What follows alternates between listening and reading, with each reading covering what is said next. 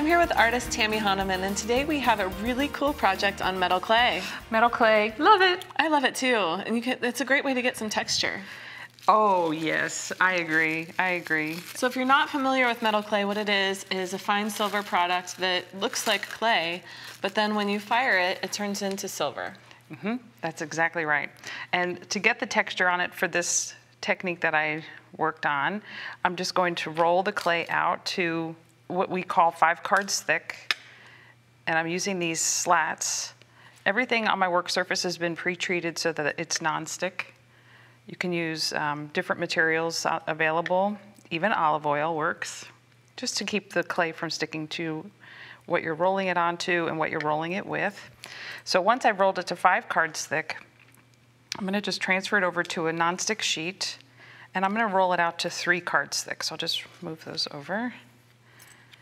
And so this is pretty cool. I'm just going to use a stencil, which I clearly use for painting, right. Which it's fine. You can use it for both. And then just a textured piece of metal, but you can use a rubber stamp. You can use anything. I just really like the fine detail of the metal. And you have to push kind of hard. And sometimes my roller, because I'm pushing so hard, goes flying. It's kind of funny. It wouldn't be funny right now, but Let's it's hope it doesn't. pretty funny when I'm at home and it's like, whoa, there it goes. It wouldn't be the first time something crazy has happened around here. Now, if I did it well, kind of well. Nice. But you know what? Because this is so forgiving, if it didn't turn out, it's not like you're going to notice. And so here, you can even do it this way. You know, like kind of more like a burnishing instead of rolling. Because the metal is so stiff, you really just have to kind of make it work. Oh, there you go. Yeah.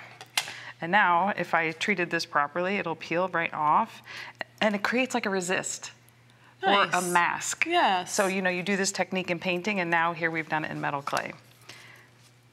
Now we can cut it into whatever shape we would want to.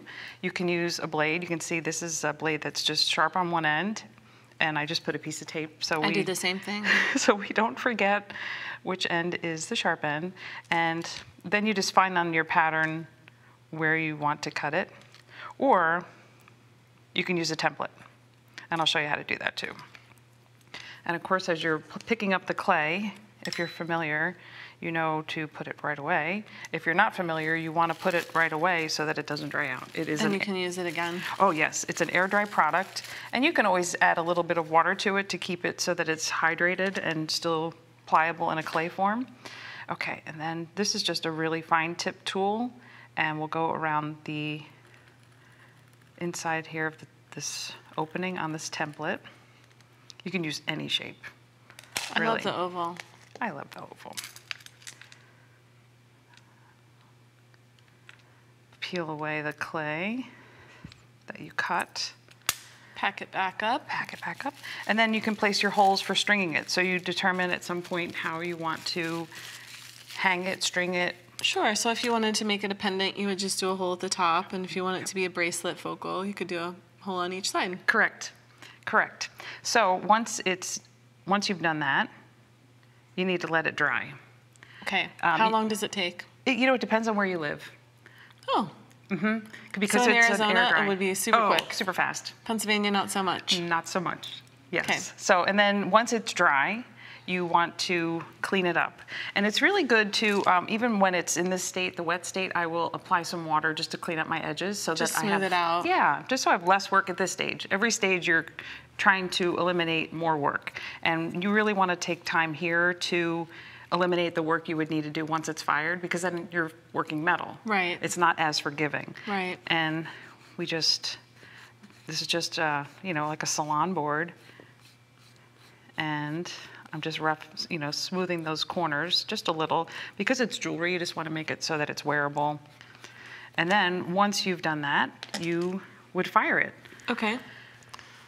So it takes about 2 minutes, right? That's correct. So we'll set our timer here. Once you get it up to temperature, and you need to get it to a nice rosy glow. So you're going for like a salmon, and what you'll see first is the binder burning off, and that will have a smoke and then a flame. And you'll see it'll even start to shrink. You Wow. can almost, right? Did you see it? I did. Yeah, and so metal clay typically ranges in shrinkage from 8 to 10%, and that's just the binder and the water that was used to make it a pliable material. That's what's burning off. Okay. And you want to get it up to a salmon color. And once you get it there, you'll hit your timer.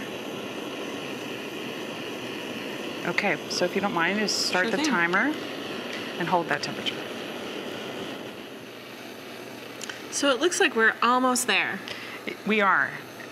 Just a few more seconds. And you can see where it got a little shiny. That's because it got a little too hot. And if that happens, it's fine.